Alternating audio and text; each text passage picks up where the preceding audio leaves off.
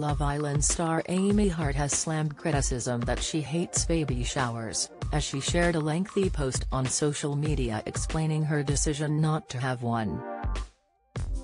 The 30-year-old star, who appeared on the 2019 series of Love Island, is currently pregnant with her first child and told her pals that she didn't want a party being thrown in her honor.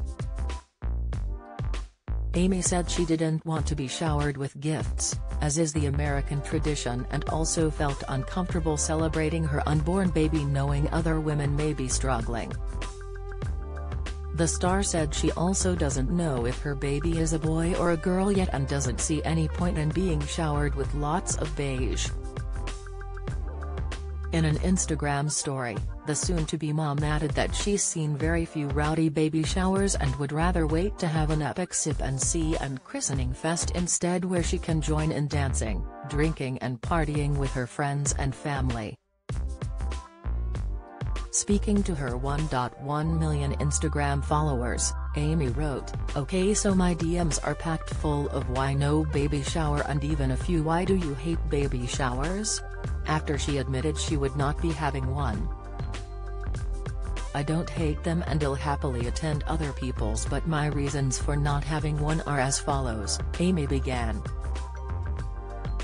"The term shower is all about showering the baby with gifts, American thing in it, and as we don't know what we're having, I don't see any point in being showered with lots of beige."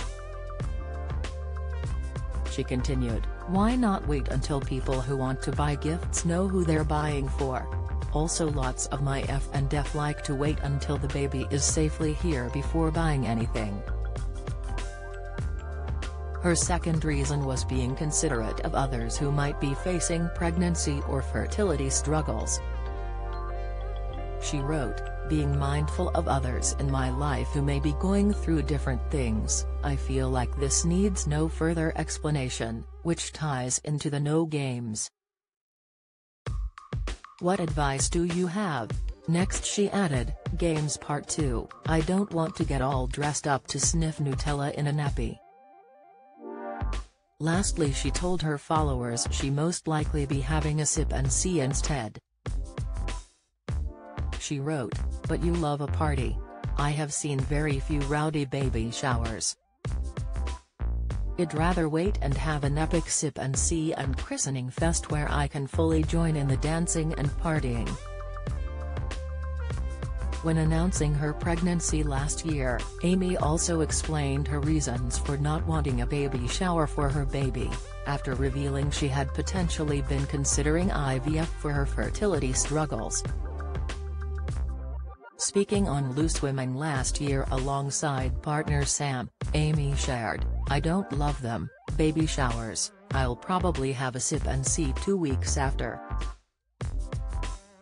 I just think if you've got friends that are trying for a baby and it's not working, to have a party being like, so what advice do you have for the new baby?